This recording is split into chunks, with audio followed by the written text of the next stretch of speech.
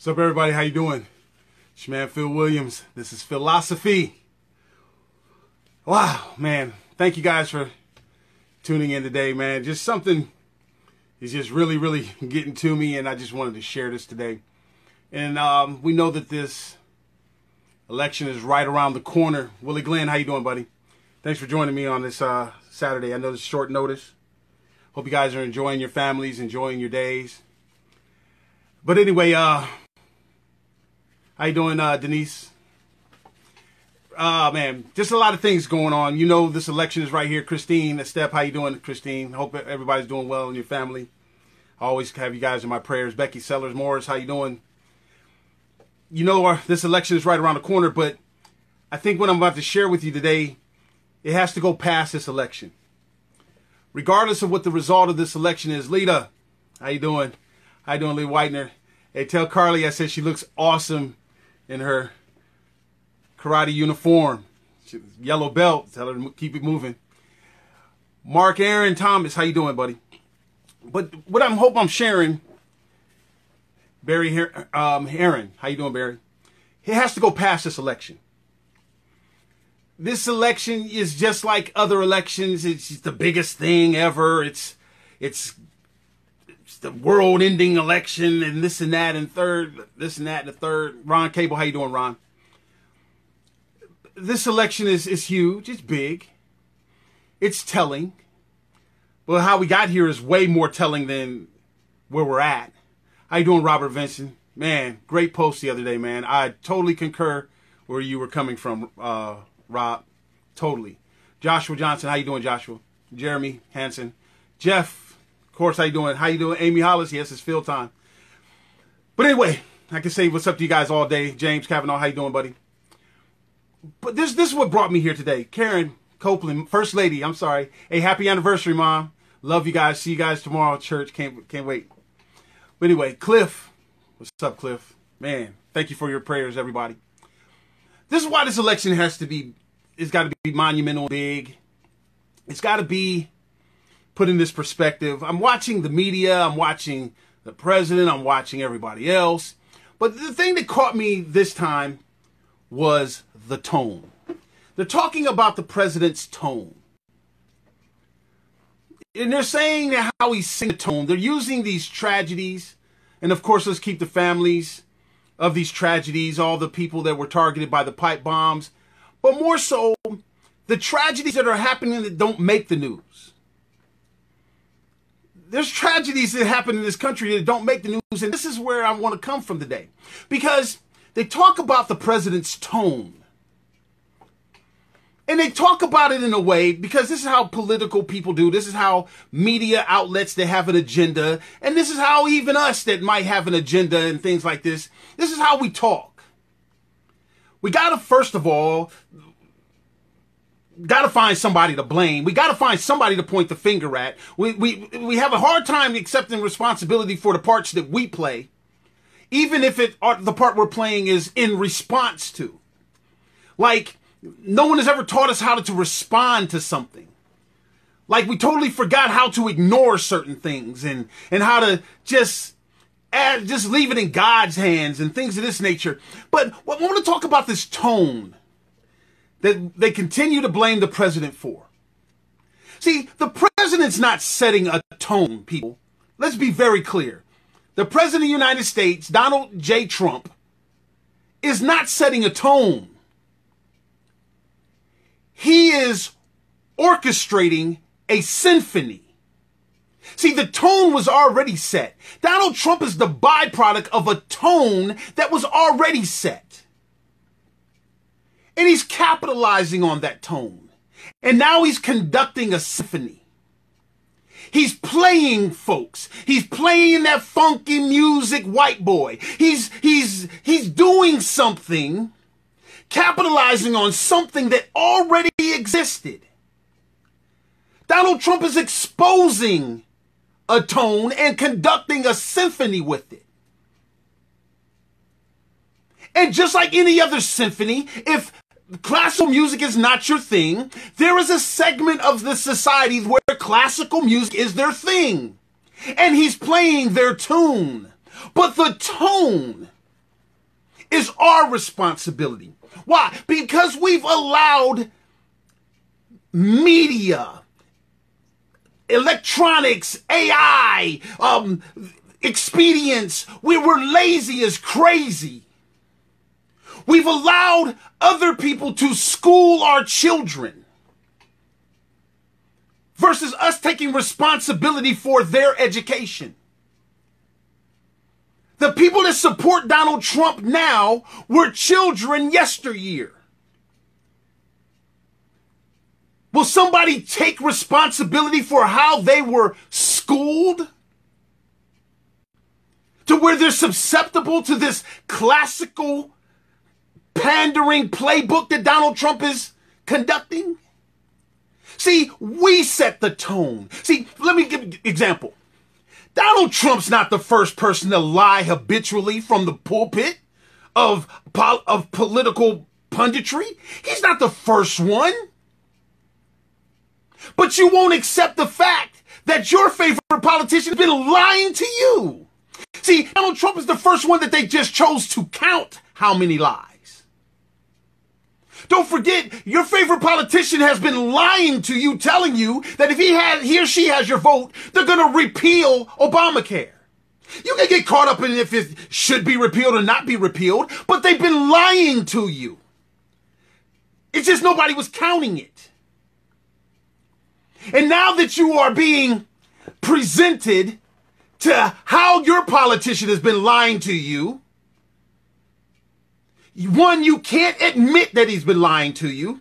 Two, you bought into this notion that he or she must have this seat. We can't survive without it. And the boogeyman that you want to blame is Donald Trump's tone. See, your politician has been a liar way before Donald Trump just decided to run. It's just Donald Trump's is being counted. You don't understand why Donald Trump is being counted now.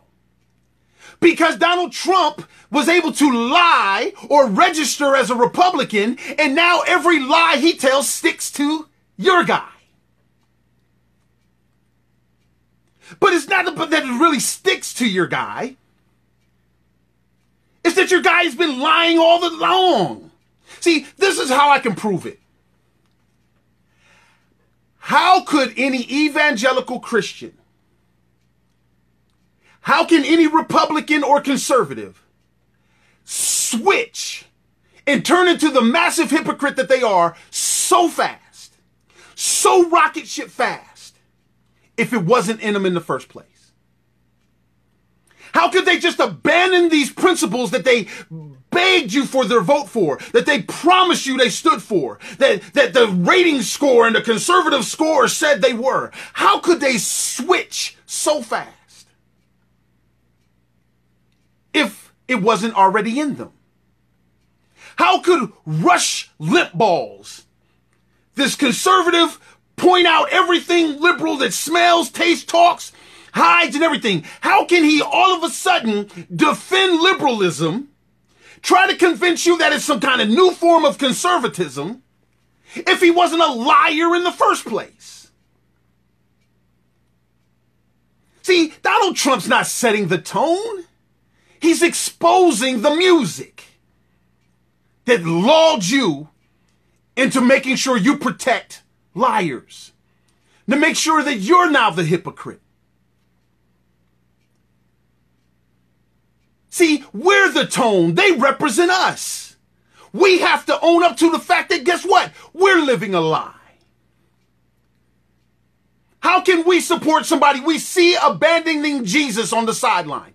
How can we continue to support some people that is crucifying Jesus Christ all over again if it wasn't already in us? Are you trying to tell me that a policy, an earthly policy, is worth your eternal salvation? See, we can support people that's crucifying Christ all over again because there's something in our lives that crucifies Christ at our whim, at our desire. See, it's in us. And I'm saying us, even though you know then I'm not participating in this foolishness. But it's we all for one, one for all. So I'm lumping myself in this too, because only we, the people, will get this thing straight. Only us. But it's going to take us doing something that put us on this track of being punished for sin in the first place.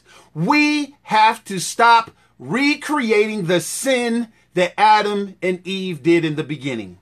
We have to stop blaming others. We have to stop blaming God. We stop giving God credit for stuff he doesn't want credit for, and we have to stop giving the devil credit for stuff that he does not need.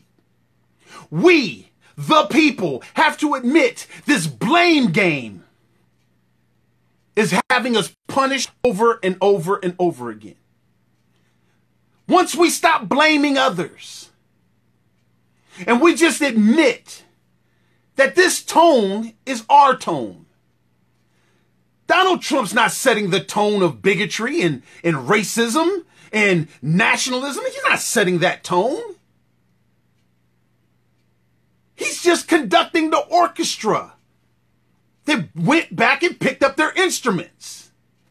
And now they're out there with their band of Confederate nationalism, white supremacy, KKK stuff. They're out there with their band, and Donald Trump is just conducting. That's why he waves his hands all the time. He's a massive conductor. That's all he is. He's just conducting. But you keep blaming him when you should accept responsibility for it. There was something inside of you that has an issue with immigrants. Now, hear me very clear. I'm going to make this comparison. For all of us never Trumpers, and for all of us that's not never Trumpers, for all of us conservative, true conservative Christians, and everybody that's jumping on this bandwagon of the migrants that Donald Trump is conducting like Fiddler on the Roof. You kind of put me in the mindset of Black Lives Matter. And how is that? Because they're massively selective when it comes to which Black Lives Matter. They never march for the 93% of black people that's killed by black people, or young black men killed by black men. They never march for that. They only march for the selected police brutality ones. Not that police brutality doesn't exist. I'm not saying that. But they just never include the other part where black lives seem to not matter. They never include the marching at the abortion clinics where it seems the black lives don't really matter to them. See, the same thing is happening with these migrants. While you are ready to jump on the bandwagon to stop this band of people coming to our borders to kill us, why are you being selective and not stopping the band of people that's right now infiltrating your children through the music and through sin? Those people are more dangerous than people 2 months away coming across the border. See, you're sounding like Black Lives Matter to me. Our children are being invaded right now. They're being invaded by our selective looking. Do you know all the people in America right now through the media and the TV that's invading into your children's principles, your children's futures, your children's souls, your children's understanding of Jesus Christ, your children's understanding of anything, just basic respect for you? That should be more concerning to you than what's happening at the border. How much money have you spent to help these people invade into your children's future, your children's dreams, to hijack and suck the life out of a God-given life and purpose that your children have? How is these people across the border more dangerous than the ones that's inside of America? How? It's not that we don't address that, but we can't be selectively outraged to the point to where good Christian Americans is saying we should shoot people throwing rocks at us. This is where we're at now. See, Donald Trump didn't set that tone. There was something like that inside of you already, and you are allowing Donald Trump to conduct that hypocrisy or that selective outrage like a fiddle. Just like how the Democrats do Black Lives Matter.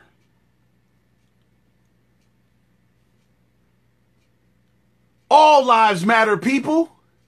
The people coming across the border, yes, they probably need to be addressed. I'm not saying just open the borders and let them in. But man, before we start getting apoplectic over something that's not here yet, what are we doing about what is here? What is invading your children right now while you're directed over a border like it's the biggest thing since sliced bread? See, that tone was already in us. Selective outrage was already in us. Hypocrisy was already in us. Now, Tuesday's coming. And what's being spoken about and demanded and red alerted and run, Robinson, danger, danger, danger, danger. What's happening is this. You again are begging, arguing, beating, slapping, kicking, spitting, blocking, unfriending, besmirching, defaming for another political solution. Democrats are saying Democrats are the solution. Republicans are saying Republicans are the solution. But if you go and look at the tone that is set, politics is not the solution. We are. How we decide to treat one another. While politics does its hypocritical thing and just light fires and make you think that all the water in the world has to be directed to that fire and they're the only ones qualified to hold this massive fire hose, you're forgetting the capabilities that you have through Christ Jesus. Why isn't any of the Republicans or the Democrats pushing Christ as a solution? Why are we about to possibly elect a whole bunch of Democrats that purposely make sure Christ is not the solution? Why are we allowing preachers from the pulpit to say that some politician is the solution when they're supposed to be knowing that it's Christ Jesus through you? You can do all things through Christ Jesus. Pray for your politicians so that you may have peace. But Jesus Christ is the solution. Your moral compass should come from Christ Jesus. Not from somebody who's scaring the bejesus out of you about some immigrants, about some Democrats, about some Republicans, about some Phil Williamses, about some Lita Whiteners, and Janice Barlows, and Loretta Sessions, and Cliff Kellys. See, you got to be scared of them? And they do it just so you can elect the person that's been lying to you? We just haven't been counting the lies? We're our solution, people. Christ Jesus is our resolution. Let's get resolute on that and watch how we start solving our own problems. Stop blaming. Stop putting God mantles on people that are God-awful. So we're not subjected to lesser of evils and socialist wannabes and nationalists now out of the closets.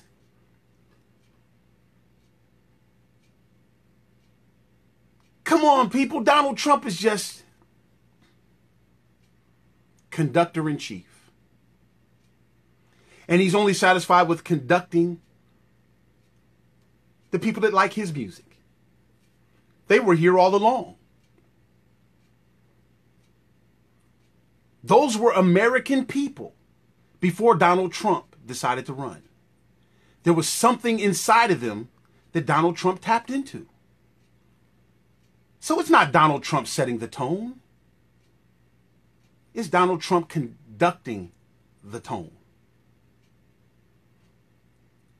Democrats, Republicans, they're not our solution, people.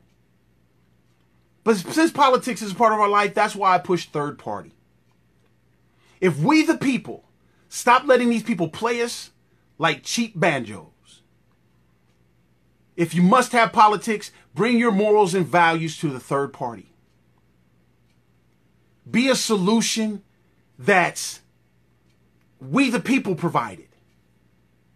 And to demand the person representing us go there and protect our ability when the Democrats and Republicans come to shut down the love that we're having for each other.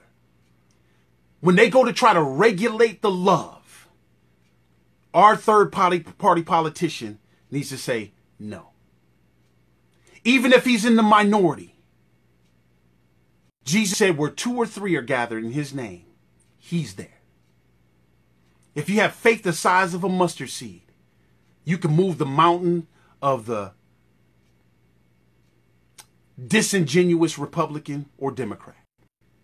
It's trying to let you know that only these 2 parties can save. This is our responsibility, people. Stop blaming Donald Trump for the tone. We're the blame for the tone. We're the blame for our nastiness. This dude is just the one that poked a hole in the balloon to have us flying around like crazy, making all kinds of noise. That's all he is. There was somebody that poked a hole in the balloon before him, and somebody before him, and somebody before him. So if you're going to vote for another hole poker, we're not only saddling our children with debt and our grandchildren with debt. We're saddling our children and grandchildren with functioning sin. Being hidden behind, I like his policies. Knowing damn well you wouldn't want your child to be grabbing anybody by the cooter-cooters. Just for a policy. If you can look at your politician and say, I want my child to have those kind of principles and morals and values, you definitely can't blame Donald Trump for that tone. You need some more Jesus. But if you can say, I don't like his morals and values, but I like his policies, I welcome you into the rank of Judas. 30 pieces of silver, a tax cut, and you good. But you couldn't leave your president. Everybody say, I want a president that I can have a beer with. Well, guess what? You got one that you can't leave alone in a room with your wife.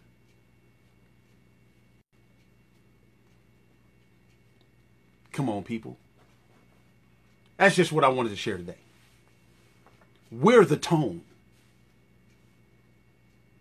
Who's going to orchestrate you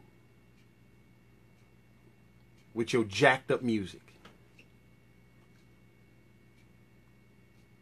Hey, that's what I wanted to share today, guys. That's what I wanted to share. Thank you guys for listening to me today. I love you with everything that I have. Please support the programs that I'm doing out in the community so that I can help our children and our grandchildren have a more positive tone, a more responsible tone, a more godly tone. Support my stuff because I'm getting in between the real invader in our country. That musician, that TV star, that radio personality. I'm getting in between that. I'm not letting little Dookie Stain be the one to talk to our children. I need your support. Go to littlejimmydjpods.jimdo.com. Make a donation. Please help support this. Yes, people, I'm dead serious. I believe I should be the president of the United States. At best, I should be the vice president of the United States. That's not going to come just because I said I want to do it. That's going to require some work. Is it that I want to get into politics? No. But my Bible says, rejoice when the righteous are in authority. I think it's about time for us to want to have somebody righteous in authority. Not just right. But at least it's going to lean on Jesus Christ when we have an issue. And understand that politics does have a place. But what is the moral compass of the politician? Is it the big money donor? Or is knowing that our future lies in a well-educated populace? not somebody that can be played like an emotional fiddle and distracted 5 times from Sunday. I believe Phil Williams is that guy. I'm a little guy. But if 3% of this country can change the definition of marriage, I think 3% of true conservatives can change the direction of our country. Third party people. True conservatives, true Christians. Not someone that's going to sell out for a magical R. See, you were a sellout before. So, hey, notice I say we. But pick me. Please support what I'm doing, guys. Please support it. LilJimmyDJPods.jimdo.com. Make a donation. No amount is too small. But no amount doesn't amount to nothing. Hey, love your children. Love your children. Love them to death. Love them. Protect them. The enemy's not coming to the border. The enemy is already in here. The enemy is negativity. The enemy is sin. It's not flesh and blood. It's powers and principalities and spiritual wickedness in high places. That's what we have to protect ourselves from, people. And I hope you let me set that tone and get back to the tone that we used to be and leave this place better for our children and our grandchildren instead of letting people talk us into being childish and act like children.